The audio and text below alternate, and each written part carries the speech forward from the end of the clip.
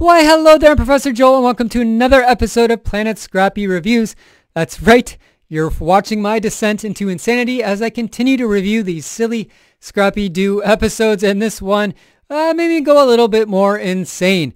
This is just too much silliness for me.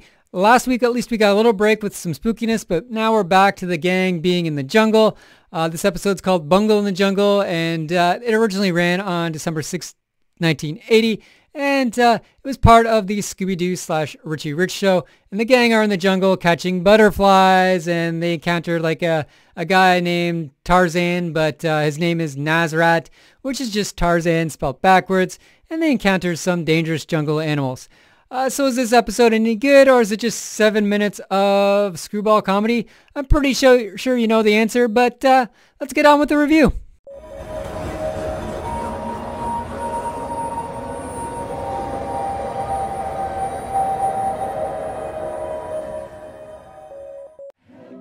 The episode begins with the gang in the jungle for a butterfly hunt. The gang are on a savanna where they hear the roar of a lion. Scrappy spots a butterfly and chases it about the open plain where he accidentally catches an angry lion. The gang run off and soon find a treehouse hideout up in the trees.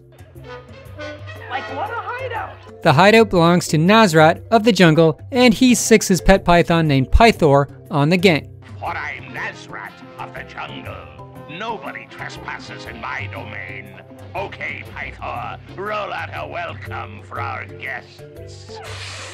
You are trespassers in my jungle, and for this you must pay. Scrappy mistakes the python for a rope, and the gang climb up the python to the treehouse. Scooby has some extra encouragement as the python has given him a tight squeeze. Up top, Nazrat calls them trespassers in his jungle and that they must pay. Nazrat abuses the gang by tossing them away, but unfortunately the gang bounds right back up into the treehouse. The gang tried to swing out and escape, but Nazrat takes chase on his pet elephant named Trumpo. After them, Trumpo.